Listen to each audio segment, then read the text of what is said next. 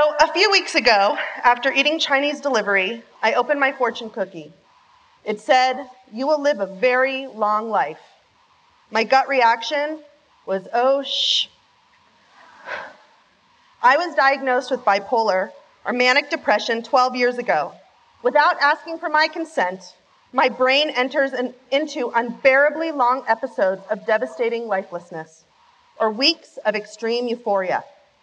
Not only are the episodes unbearably long for me, but both extremes are confusing and scary for the people who love me and the people who work with me. I'm very aware that while it might be my diagnosis, the effects of the condition have an enormous impact on those around me. I'm not the only one who feels helpless. The simplest definition I can give for both extremes is that depression means I cannot start, and mania means I cannot stop. Most people live their lives somewhere in the middle, or what I refer to as the hyphen. And ultimately, the goal of anyone living with my condition is to exist somewhere in the middle, to live in the hyphen, the space between the two extremes. Who am I when I live in the hyphen? At my core, I'm a connector and a creative, and I have really big ideas. I have a great sense of humor. I love children and I love dogs. I'm a great writer and communicator. I'm a deep thinker. I love to make things with my hands. I am one of those teachers you want your children to have. And I'm obviously very humble too. For close to 3 decades, I lived the majority of my life in the hyphen and not in the extremes. Who am I in depression? Do you remember those old-fashioned Jell-O molds where pieces of fruit cocktail grapes are trapped in the gelatin? When I'm depressed, my brain is literally stuck in gelatin. I cannot access any part of my creative mind. I cannot connect with people. I'm immobile, brain and body. I sleep and I watch hours and hours of TV. I'll go days shut in my house with my shutters drawn. And the only thing that gives me any pleasure is unhealthy food. I can go weeks without showering and days without brushing my teeth. I can go months without going to a grocery store. I understand wanting to die in a very profound way. Depression is humiliating, it's isolating, and it's lonely. About once or twice a year, I visit my maniacal kingdom. Something will pop the grape out of the gelatin with so much force, it will bring me back to life again. It's like that brilliant Robin Williams movie, Awakening, when comatose people pop into life and everything is possible. Mania is an explosion of magical ideas and experiences coming so fast, they flow out of my brain like it's been trapped for months, because it has been trapped for months. I'm so stoked when it's coming. I'll go for 3 or 4 days without sleeping because I feel invincible and finally alive. I start doing art, I'll clean, I'll organize and create, I'll take walks, I'll write and record all my magic.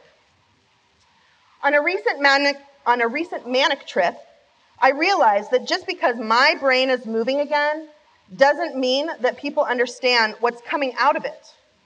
In the hyphen world, I seem crazy. But in my world, it's anything but. It can be very scary and confusing for the people who care about me to see me in a manic episode. The most frustrating aspect of mania for me is knowing that it's going to end and instinctively knowing that I have to be the one to stop it. The ratio of my depression to my mania is ridiculously unfair, probably 12-1. For every 12 rounds of depression, I get 1 stunning round of mania. They have something in common, though. Living in both extremes is lonely, humiliating, and exhausting. So why am I actually coming out to all of you? After all, sharing my private moments is humiliating.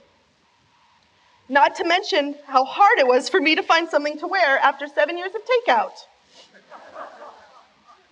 Because it's real. You live with it. You might live with it just like me, or you have a son or a daughter, a brother or a sister, relative, employee, or colleague who lives with it too. And they're living with it and so are you. And I know you feel helpless. While there is no magic pill to take it away, and I have tried most, there is something powerful you can do to help yourself and your loved ones. Identify your Sherpas. Sherpas are angels on earth that help us climb up from depression and down from mania. My Sherpas help me do life when I can't manage on my own. We need help with the basics of living: groceries, laundry, errands, mail. There's my Sherpa, Cheryl. Cheryl's the type of person who loves walking into a mess and transforming it. She's usually the first person I'll text when I feel myself coming out of a depression. My house is a disaster, and I know she will walk in and help me put it back together without one morsel of judgment. As a way to maintain my house, I have 3 more little Sherpas: Patty, Esther, and Vivian. They come every Thursday. If my place looks like an adult lives there, it helps me keep more functional. Then there's my Sherpa, Sarah. She's a yoga therapist who comes to my house once a week. I'm uncomfortable exercising in front of people right now, so doing yoga and meditation in a private place is transformative. Thanks. She will like that. Next, there's Katie. She's my hair Sherpa. Every 2 weeks, I go to Katie, and she washes my hair and blows it dry. This might sound like an extravagance, but it's one of the things that helps me feel put together. I also have plenty of Sherpas I don't pay for. I want to acknowledge my newest Sherpas, the TED Talk Sherpas: Daphna, Michael, and Christy. So when I applied to become a TEDx speaker, I was either in a hyphen or in a manic episode, but I definitely wasn't in a depression. But when I found out that I was going to be a TEDx speaker, I was, and I've been in a depression the past couple months. I finally finished this a couple nights ago, and they gave me permission to bring it on stage. So thank you.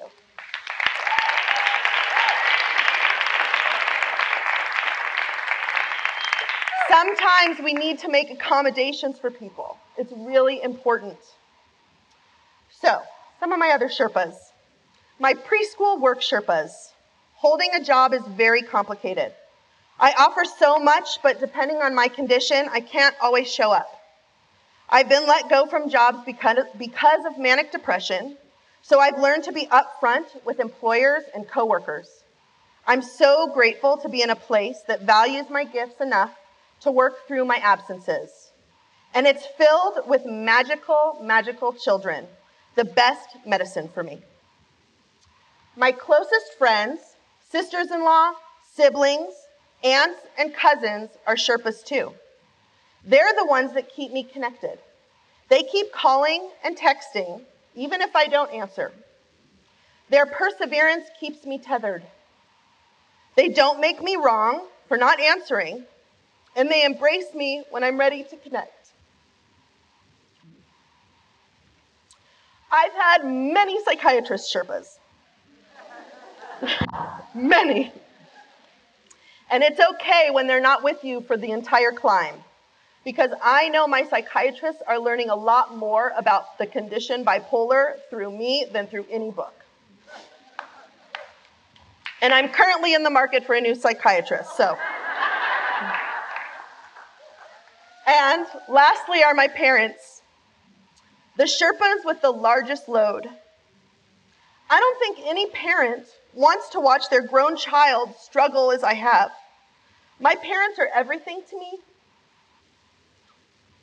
and they've been saddled with not only the financial implications of my diagnosis, but the emotional turmoil of watching me deteriorate.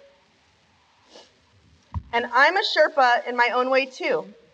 Because of my firsthand experience, I help others understand what the condition is. We have to be open about it. We must come out of our closets and be the force that pushes mental health over the tipping point. Thank you.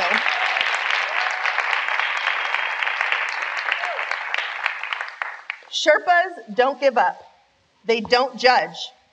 If you need a Sherpa, reach out and get 1 or 2 or 5. Invest your resources in them. I received a powerful quote the other day from one of my Sherpas. I don't know who wrote it, but I need to share it as I close. When I is replaced by we, even illness becomes wellness. Thank you. Thank you.